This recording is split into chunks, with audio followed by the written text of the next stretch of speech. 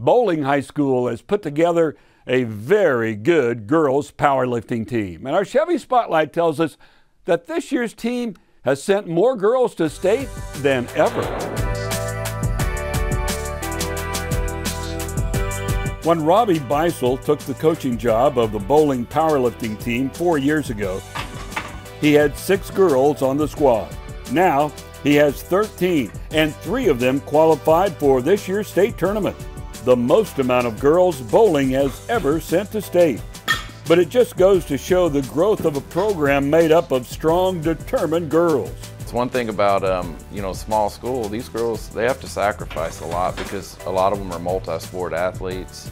They're doing other things, and to get up here at 6:50 in the morning and get their work in, go to school all day, and then do their after-school responsibilities as well. It's a sacrifice, and it's something that I'm really proud of them. It takes hard work in the weight room every single day, at least 3 to 4 times a week, because that's the only thing that's going to take you to get stronger and improve each day. So you have to be determined and you have to embrace the pain. Ellie Boulgaris, along with Alana Rodriguez and Allie Page, most certainly have embraced the pain this season.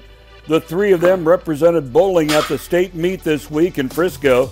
Page qualified as just a freshman and comes from a family of powerlifters, but still, making it to state as just a 9th grader has been quite a feat. It's a huge accomplishment for me. My family and friends are all very excited for me, and I'm excited for myself. It's just something that I really didn't know was gonna happen and did, and it's just a really big accomplishment for me. She has some natural ability that she can, expand on, and I think we're going to do this for 4 years with Allie. Success at powerlifting comes from hard work and confidence. The bowling girls got a big shot of confidence when they competed against 4A and 5A teams in the Hitchcock Tournament earlier this year.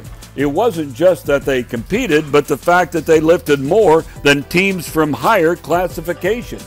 Us being so small and of a school and going against those huge schools, it's just a really big accomplishment, and it's a really big confidence booster because you didn't know you could do that, and then you go and win it, and it's amazing. It gave me a big confidence boost knowing that we were beating bigger schools, so that way when we came back to our regional meet, I knew that we were able to compete very well and there would be no struggles there. Although powerlifting can be seen as an individual sport, the support the girls give each other can't be overlooked.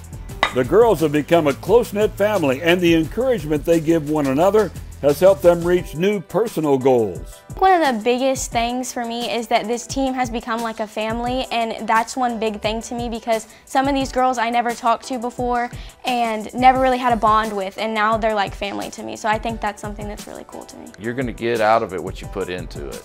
That's why they're here. That's why they're here. They've earned it. The Chevy Spotlight is brought to you by the Houston area Chevy dealers. Visit your nearest Chevy dealer and test drive our award-winning products.